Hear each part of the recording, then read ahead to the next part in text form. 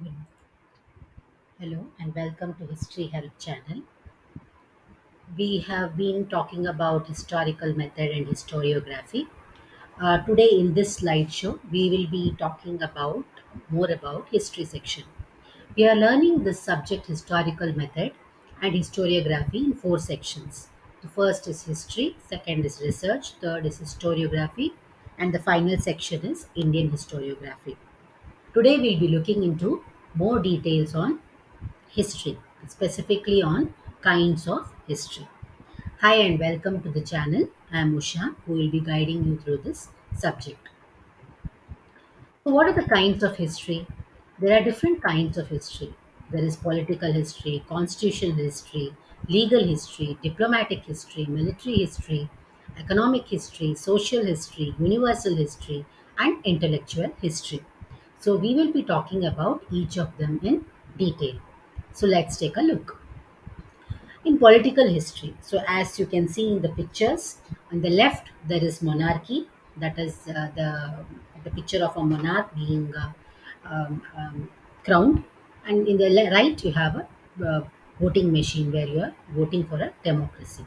So, political history is nothing but all the state, his rules, regulations, be it oligarchy, monarchy, democracy, all that has been taking place throughout the years. So, politics is a very interesting part of history. Actually, history was completely thought to be only politics. In ancient times, history was written only with respect to state, its rulers. Nothing else was considered. No social, no economic, no nothing. No talk about society. It was just about administration. It was just about ruler. It was just about the state. So history was closely connected with politics. It's only in the recent years, that is in the right from the 19th century, 20th century, that history has become very large, broad, and comprehensive. So political history is nothing but uh, we talk about state, its rules and regulations and all that. In fact, many of the history has changed because of its political leaders and their agreements with other countries or their policies in the society. So that is political history. In fact, Seeley says that all history is past politics. So the next history we will talk kind of history we will talk about is constitutional history.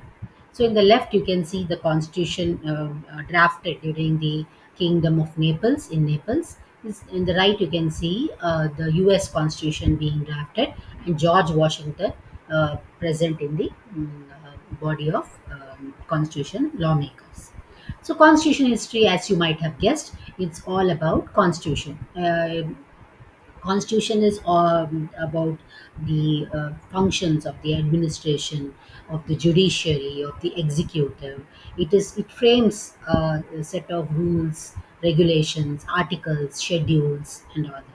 So a constitution can be very huge, or it can be small, or it can be rigid, or it can be flexible.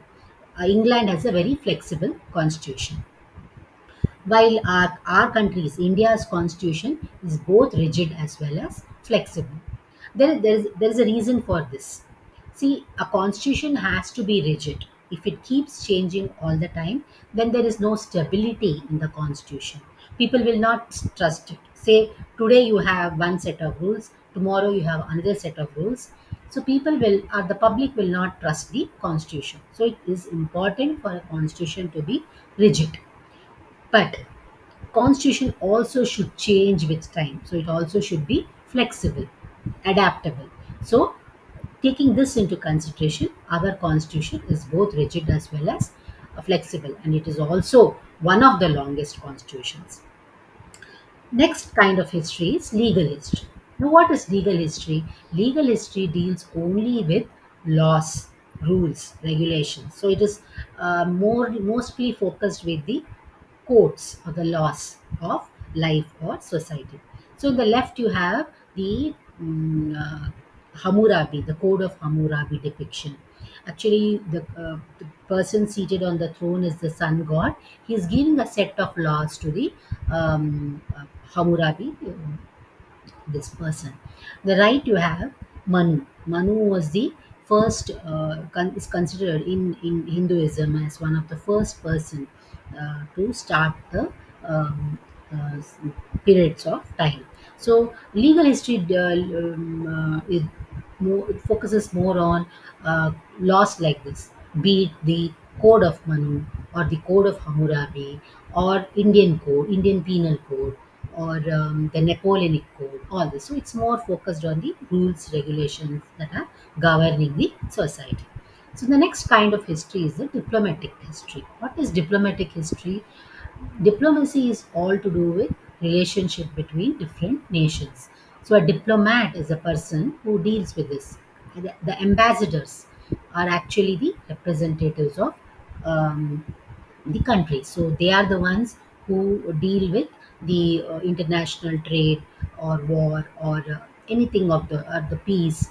So diplomatic history is a part of politics, but it is gaining a lot of importance in the recent years.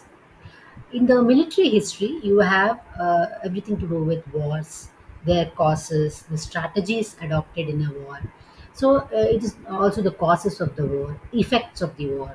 So psychology of the what happens after a war, what effect it has on the people and the society, the psychological factors, all of them will be spoken in military history. Even military history has gained a lot of importance.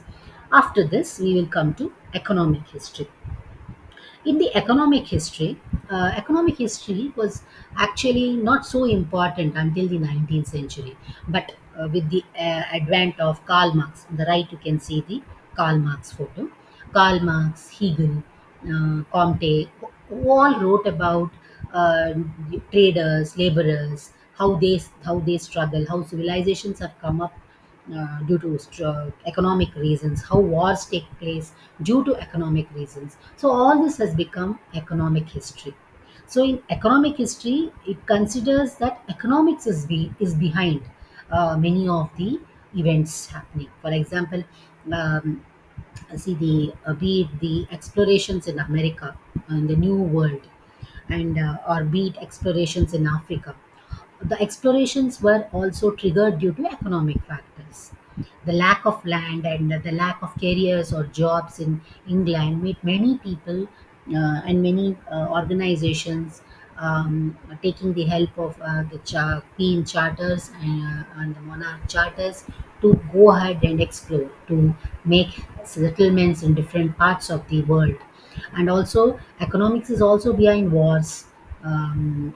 From East India Company, from being a trading company, it slowly started going for conquests in India, and slowly started developing colonies and having trade relationship with the king. Started forming its own administration in the country. It has economics as one of the chief factors. So economic history looks into all stories of history which has economics behind it. Okay, so that is economics history. Social history. Now, what is social history? Social history talks about institutions, it talks about customs, it talks about dress, art, and family, all that. So, social history looks into all these patterns. See, we cannot say that economics is only the one of the reasons for things to happen. When society plays a very important role, what man does in a society, his inventions, his ideas, all that is a part of social history. So social historians study society in depth, while economic historians study economics in depth. So that is this kind of history. Next and the last which we come is the intellectual history. Intellectual history is all about ideas. There could be ideas on science, ideas of technology, ideas of economics, or even historiography, which is the history of history, is all about being an intellectual history. Intellectual history focuses more on the mind. It focuses more on the thoughts. It focuses more on the progress of man. So everything considered like thinking, intellectual, all that, and culture comes under intellectual history. One of the book that talks about intellectual history is The Decline of the West by Spengler, or The Study of History, written by autonomy. So all this is intellectual history. There is one more component which is not mentioned here, and that is universal history, which talks about the entire survey of entire survey of human culture throughout the world, that is universal. So one of the books written is Outlines of World History. This was written by H.G. Wells. So this talks about universal history. Or History of Civilization in England, so that was written by Buckle. That is also a universal history. So these are the different kinds of history. So history is very no longer narrow. It can be seen through different lens of economics, of society, of social, of politics, of ideas, and all that. So I hope this section is very clear. Please keep subscribing to this channel for more such slideshows. In the next section, we will be dealing with the history and its relationship with the other social sciences. Thank you.